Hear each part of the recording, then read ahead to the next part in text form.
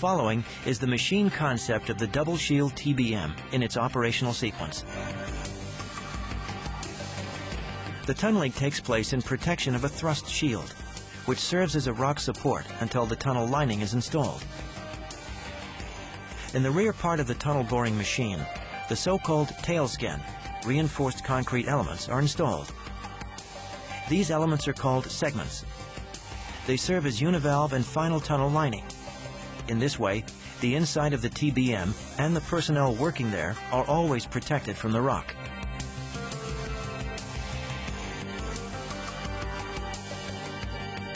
The overall system of the double Shield TBM in Guadarrama has a diameter of 9.51 meters and a length of approximately 250 meters.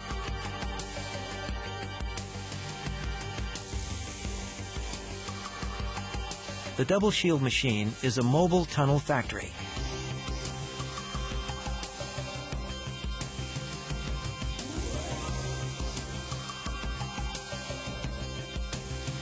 The backup system located behind the shield keeps the factory running.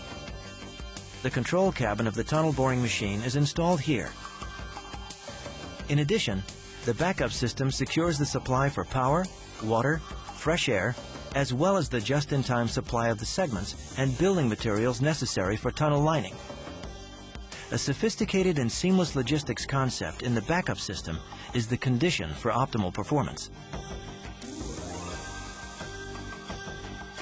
The double Shield TBM owes its name to a special constructional design. In the front part of the machine is a forward-moving front shield. It permits an extension of the cutter head. The rear part of the machine is not moved during the tunneling progress.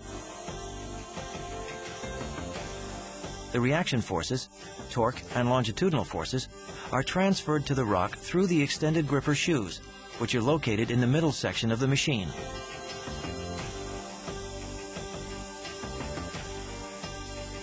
Due to the separation of the forces, the segments can be installed during the excavation process, in contrast to the conventional procedure. The continuous tunneling, thus simultaneous boring and installation of the tunnel lining, ensures high performance rates. Thereby, the auxiliary thrust cylinders only serve for the fixation of the segments. In fact, during the segment installation, as well as during the re-grip cycle when the rear section of the machine, including the gripper section and the tail skin, is pushed forward. After completion of a stroke, the gripper shoes are retracted and the rear section of the machine is pushed forward against the front shield with the auxiliary thrust cylinders. The re-grip phase takes only a few minutes. Subsequently, the next section can be excavated. The continuous excavation can only be performed in rock sections without fault zones because the gripper shoes use the surrounding rock as counterbearing. Therefore, the telescopic front shield can only be opened in stable rock conditions. If the double shield encounters a section with fault zones, the telescopic front shield is retracted. The entire boring machine is pushed forward only by the auxiliary thrust cylinders, which are pushing against the tunnel lining. This kind of excavation is called discontinuous, since, as with a conventional shield, thrust with cylinders is only possible after complete installation of a segment ring. This operating mode ensures optimum security in faulty ground. In this way, the machine can be adapted to the geological conditions and permits optimum performance at any time. The challenging engineering process of the continuous excavation with a double shield requires additional detailed solutions in construction and mechanics. The cutter head is driven over circularly arranged electric motors, which are frequency controlled. These electric motors drive the cutter head via planetary gearboxes and pinions into an external bull gear, which is part of the 3-axis roller-type main bearing.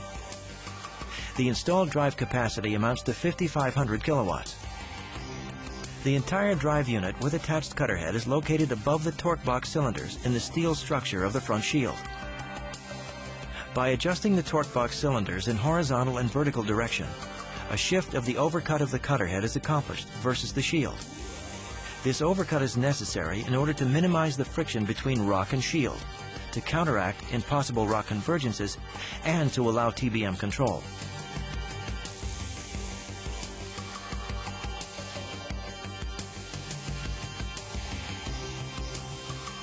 Furthermore, it is possible to shift the cutter head longitudinally. This is provided by cutter head displacement cylinders, which have a stroke of 400 millimeters. They support themselves on the steel structure of the front shield.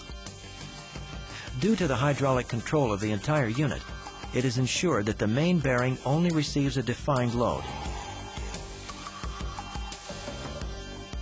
The longitudinal shifting can also be helpful when a blocked tunnel face is encountered. For example, to free the cutter head, or for the creation of a workspace between the tunnel face and the front of the cutter head.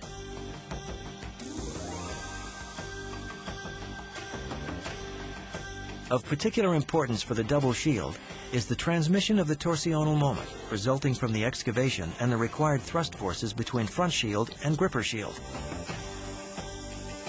The thrust forces working in the longitudinal direction of the tunnel are produced by the main thrust cylinders, which connect the steel structure of the front shield and the gripper shield.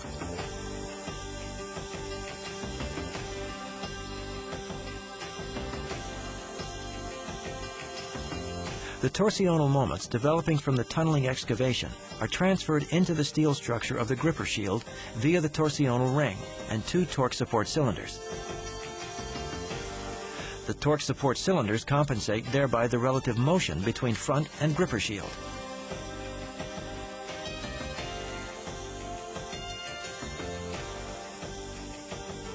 The floating gripper shoes are supported in the gripper shield. Two heavy hydraulic cylinders situated between the gripper shoes press the gripper shoes from the shield against the rock.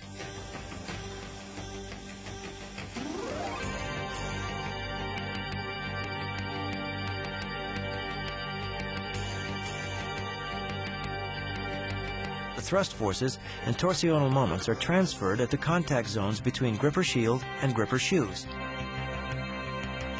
This provides an actuated bracing of the gripper shield against the rock and the final deviation of the forces. The cutter head of a double Shield TBM is equipped with special cutting tools for hard rock excavation.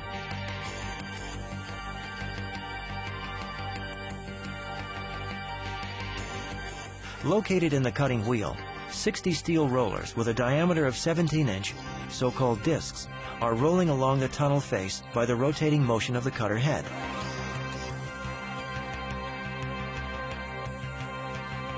Each individual disc presses against the tunnel face with 27T. The rock is crushed. The excavated material, the so-called chips, falls into the tunnel bottom.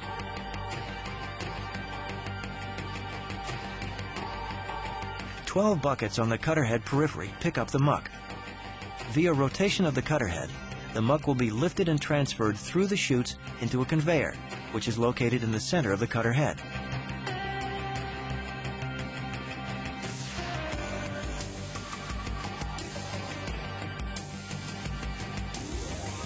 The actual lining of the bored tunnel is performed in the rear area of the shield.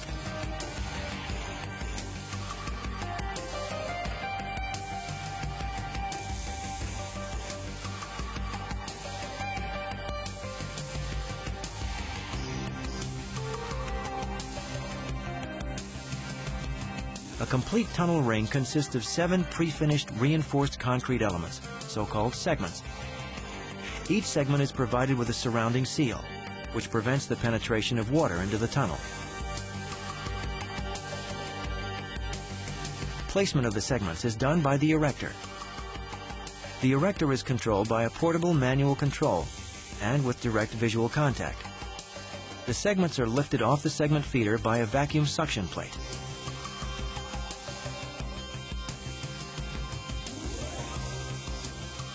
The erector is continuously supplied with segments by the segment feeder located in the tunnel invert.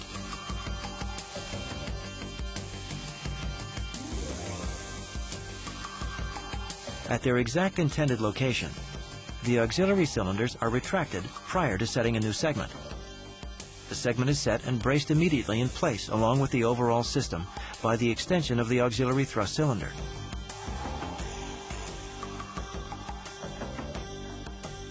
The two top segments and the segment key have a flank inclination of 15 degrees.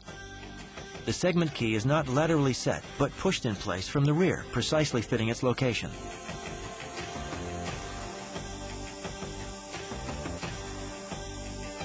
This concludes the setting of the ring, and the tunnel grows, ring by ring.